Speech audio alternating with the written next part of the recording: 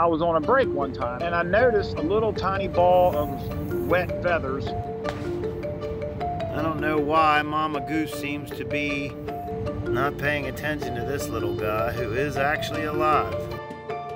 There was a total of 8 eggs and 7 of them never did hatch. She was the only one that ever hatched. I'd like to somehow get the Gosling underneath the mama. So I took a broomstick and I pushed her over back underneath of its mother. I came back the next day like 4 feet away and she crawled underneath of the pipe thinking that that was going to be somewhere warm because the mother kept pushing her away. I guess she's ignoring it for a reason. Mother abandoned her because she was born early. She flew away. Poor little fella. So I picked her up, put her in a box. I took her home because I knew there's no way she would have survived. She was so weak, she couldn't even hold her neck up. Within probably 3 or 4 days, she was able to, hold her head up and was able to waddle around. Put a little bit of warm water in the sink. He's happy. Started eating solid foods.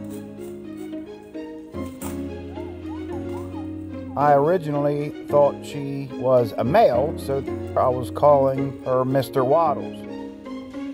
Just think, less than a week ago he was about ready to die. I'd venture to say he's gonna make it. She definitely thought I was her parent. What? What are you doing? Why are you back talking to me, huh? She bonded with me big time. What? They say it's called imprinting, and I couldn't go anywhere, and she would be running after me. She would try to run as fast as her little legs could go. What's the matter, buddy? I'd take the dogs for a walk, and she would follow me all the way down. She would not let me get out of her sight. Not leaving you, Waddles. She grew amazingly fast. She started, losing all her yellow feathers. And she started turning into her adolescent age. As time progressed, you could see where she started getting independence. I tried to teach her to fly. I would run and I'd hold my arms out. She would chase me and hold her wings out. I've never raised a goose, but I did what I could to try to teach her to be a goose. Come on, you gotta fly. Come on, Waddles. You gotta fly, buddy. Come on. And then finally one day she flew. I was really excited. She's a wild animal. I was gonna leave that up to her as to whether or not she wanted to stay around. She had that option, to go find another goose and have her own family. I'd venture to say Waddles is a happy goose. One day I went looking for her and her right wing drooped down. We're pretty certain that she had gotten hit by a car. Her wing was completely shattered. I literally cried my eyes out because I thought she was going to die.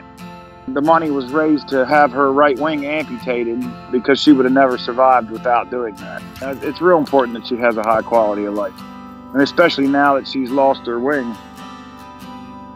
I had to keep her out of water for 2 weeks. That was probably one of the hardest things to do. Was keep a goose out of water. You all fresh and clean? Definitely feel like a parent with her. Yeah, you can't touch that part. But you gonna play get your nose? I got your nose. I got it. I got your nose. Waddles is back in familiar territory. I think he's happy to see his pond. That's your pond, buddy. If there was any doubt that you was with anybody but Waddles, this is definitely proof here.